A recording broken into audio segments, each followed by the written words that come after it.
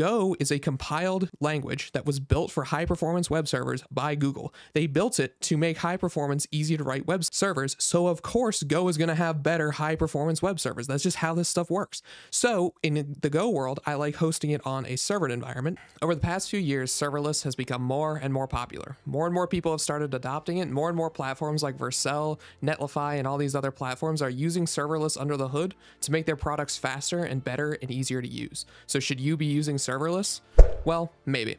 Before I get into that, make sure that you guys are subscribed. I'm going to be doing new backend content every single day all the way through February 28th of this year. Going to have a lot of stuff for backend, bit of full stack, probably not that much front end, but trying to get back into TypeScript stuff sometime next week. I have a few big things planned for Go over the next couple days, but we'll see how it goes. But for now, let's talk about servered and serverless hosting.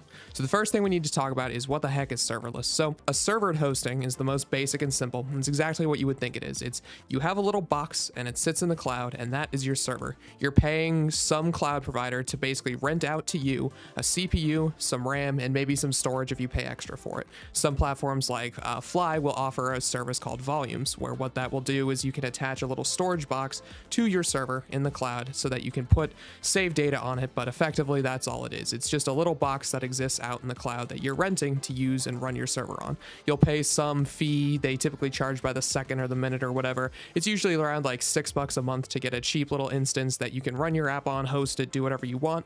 Certain platforms will manage this more or less for you. You can have a platform like Linode, which will go through and basically just literally give you a Linux box in the cloud that you can do literally anything you want with.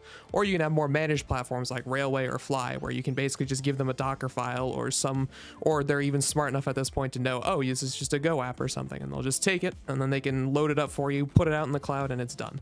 So that's all servered hosting is. It's just a way to put your apps in the cloud. It's basically just renting servers in the cloud. But serverless is a lot more interesting. Serverless is a pattern where you're not actually hosting out. You're not actually renting out a server. Your server isn't always going to be existing at all times. You only pay for what you use. And what does that mean? That means that whenever an end user makes a request, your server is going to spin up. It's going to spin up a new instance for that user. It'll serve to that user, and then it'll die. This is a bit of an oversimplification of what's really happening under the hood, but generally speaking, the way I like to think about it is when the end user makes a request, it'll go up to the server will spin up a new instance. These are often referred to as Lambdas because AWS Lambda is one of the first serverless platforms, and it's one of the ones that is used under the hood for tons of these different platforms. Basically, you're just spinning up that Lambda, it will execute and run your request, and then it'll die. So instead of having to pay all the time, so instead of just renting out a little box in the cloud, you're only paying for how many times you invoke those. So they're both typically charged by the second. So say like a serverless instance is typically billed by like some equation, usually some function of like the amount of time it takes to execute, the amount of time you're executing a request times however powerful your instance is. Like on AWS, it's a certain amount of cents per execution second or whatever. So say you have 10 million requests in a month, each request takes a second to execute. You'll have 10 million seconds billable, and then you calculate out what that ends up being. It's probably going to be really, really cheap. I mean, that's not actually that much in the grand scheme of things. Versus on a servered environment, it doesn't matter how many requests you have. It's just going to be that flat $6 for that base little box. So two very different ways of hosting it. But one thing that's super important to note here is that your serverless environments do not persist anything. These are just getting spun up and down based on whether or not you're getting requests. So there's no state on your server. It's completely stateless. So this is one of those things that you need to get used to if you're going to use like Next.js for your backend or something like that. That is a stateless backend. If you need to persist something, if you need to store something, you have to do that somewhere else. If you want to cache something, if you want to write something to disk, if you want to host to servers like Pocketbase or something like that, you can't do it in a serverless Next.js type environment. Well, Next.js is typically serverless because it's typically hosted on Vercel. So you have no state within your server versus if you have a servered environment, I could like have a cache going or have like an internal variable stored on my server so that every time an end user makes a request, I'll increment that counter by 1, and I can just keep incrementing that counter up and up and up and up, and it'll keep persisting. Versus if I had a serverless environment, that counter will get reset every couple of requests. Again, I'm not entirely certain exactly how they work under the hood. That's the magic of AWS engineers, which I don't really know what they do, how they make these work, but the general principle is they get spun up and spun down, and you cannot rely on any persistence up there. You cannot rely on any persistence within a serverless instance. So with all that said, which one should you be using? And the honest answer is I think it kind of depends on the language. For me, on all of my Go apps, they are hosted on a servered platform. And typically speaking, You can do either one, but for me, the way I like to write my Go apps and stuff, I actually like having the server to backend because it gives me the ability to have a persistent database connection that's just always open. I just have that set up. And Go is such a powerful and efficient language that I can just put a nice little $6 container up there. Hell, I host on Railway and I don't even get charged because it's so efficient and cheap that even though we're serving hundreds of thousands of requests, it's just so freaking efficient and I cache so well, and Go is just such an absurd language that it's below the $5 a month developer fee. So you can use these super high performance languages that are super efficient like Go or Rust or Zig or any of these crazy languages to really get tons of performance out there. And that's one of the big benefits of Go is you can get this almost system level performance on a language that has a garbage collector, which is just crazy. Comparing it to the performance of something like TypeScript, it's going to be a lot worse. And I think in the TypeScript world, serverless is almost always your best option. Personally, I would always host my TypeScript apps if I had to write a TypeScript backend in serverless because I would only ever write a TypeScript backend in a Next.js, Nuxt.js meta framework type world. I'm going to make another video updating this, but the more I've kind of gotten into this and the more I've been writing Go, I've been writing a ton of Go lately, been doing hours of Go every single day, really trying to dial this out, been working on huge new updates for Insider Viz, and the more I write it, the more I'm like, TypeScript, I'm not a huge fan. It's a video for another day, but in the TypeScript world, TypeScript is far less efficient than Go. There's no way you can argue otherwise. Do look up any video that's a performance benchmark between TypeScript and Go. Just watch the video, enjoy the fireworks of the little graph that they're going to put up, and you're going to see Go is going to be down here and TypeScript's going to be way up here. That's just how it works. That is just the reality we live in, and that's not a bad thing. That doesn't mean that TypeScript is a stupid language. It just means that it was not designed for backend development. We're comparing apples and oranges here. When you compare Go to TypeScript, you're comparing a language that is a superset of another language, JavaScript, which was built in like a week, and it's designed to be the language that interfaces with the web front end to move images around. That's what it was designed for. Obviously, it's been innovated and expanded on in stuff like V8 and Bun and all of this stuff. Like, yeah, it can do a lot more, but it wasn't built for that. Go is a compiled language that was built for high performance web servers by Google. They built it to make high performance, easy to write web servers. So of course, Go is going to have better high performance web servers. That's just how this stuff works. So in the Go world, I like hosting it on a server environment because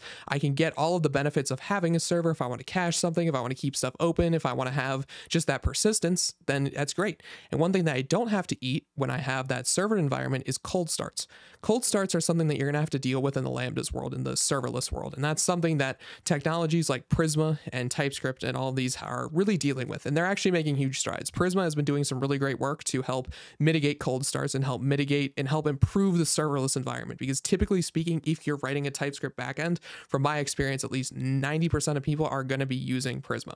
Prisma has kind of become the default in the TypeScript world, and for good reason. It's an incredible package. It is the single most elegant and efficient way to write database queries I've ever used. It just makes it so freaking easy. There's a project I'm working on at work, and I've hit a pretty crazy deadline on it. That was a ton of work. I had to work a ton of extra hours, but I still hit it. And the only reason I think I hit it is because I was able to leverage stuff like Prisma, TRPC, Next.js, all that in one code base. There's a reason people love them, and that I honestly love them myself, but I think that they just, they don't fit everywhere. But in that sort of space, the cold starts can be a huge problem. And in Go, you don't have to eat cold starts. You don't have to wait for everything to spin up again, because if you think about it, if you have a server environment that doesn't exist anymore, well, you have to spin that up. You have to partition the resources. You have to go and you have to implement, you have to start up the server. You have to run everything. Then you can go ahead and execute it. Then you can actually use it. But we have to wait for that to happen. So what's nice is Go, you don't have to do that. But then over in the TypeScript world, I argued that serverless is better, and I stand by that, because if you try and vertically scale, when I say vertically scale, what I'm referring to is just taking one little CPU box out in the cloud and just making it bigger and bigger. Just every time you increase your users, you just buy a bigger CPU, and you get to a point where you're just basically buying a MacBook Pro out in the cloud that's serving all your things. It's an oversimplification, but that's generally the concept. So you have this little box out in the cloud that's going to serve all your requests.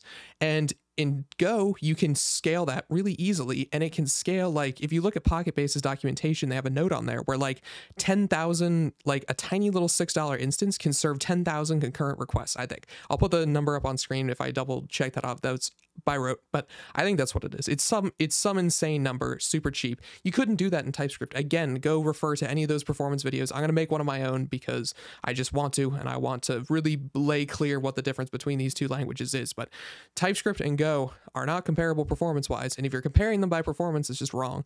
But anyways, back on topic. I know I'm kind of everywhere on this, but going back into it in the TypeScript world with the serverless stuff. So if we don't have to eat those, we have to eat those cold starts. But the reason why it's still better to use the lambdas is because we can then scale that infinitely. So we don't have to worry about the fact that a TypeScript server is going to bottleneck way faster than a Go server is. That if we get X number of concurrent requests into a node server, it's going to just start bottlenecking and crashing and getting really slow. So that means that we need some way to scale it. And then the traditional ways to do that would be something like horizontally scaling it, which is what a Kubernetes Docker solution is, where every time you try and scale it horizontally, you're going to be adding more and more Docker pods in there, which is effectively just adding more servers and expanding and contracting as needed. And that's a valid way to do it. That does work. But I think that serverless is a more elegant way to do this because you don't have to deal with all that config. Setting up Kubernetes and Docker and all that stuff is hard. It's not easy to do. I've tried to do it. I've successfully done it, but it wasn't fun and I didn't like it. And just going in and clicking the deploy button on Vercel is a lot nicer. So what I can do is in the TypeScript world, I can get the really nice DX, but I can also just get that scalability and performance with a serverless environment. Yeah, it's still technically going to be slower than a Go server is, but it's going to have better DX. And I mean, that's sort of when we get into the pros and cons, which is, again, a topic for another video. I need to stop digressing. But my point is, in a TypeScript type environment, I highly recommend a serverless type platform. And that's going to be like a Vercel, a Next.js, a Lambda. And for me, a Vercel, Netlify, Lambda, something like that. And the reason why I recommend this is because in TypeScript world, I would almost, if I'm going to be writing a TypeScript backend, I'm going to be doing it within a Next app, a Nuxt app, a SvelteKit app, something like that. I don't really, the more I get into Go, the more I really think that I wouldn't write a standalone Express server, a Fastify, or a Nest.js. I wouldn't do that anymore. I think Go is for this kind of thing, for like standalone web server backend development. I think Go is a superior language. It's a video for another day, but hopefully you got something out of this. I know this was kind of all over the place. Apologize for that. But again, this is my point with lambdas and with serverless and servered. You got to know where you got to know which one you want to host on. You got to figure, they both have a lot of good and a lot of bad to them, but kind of depends on the language and your use case. So a little TLDR, Go, servered, TypeScript, serverless. And with all that said, have a great day.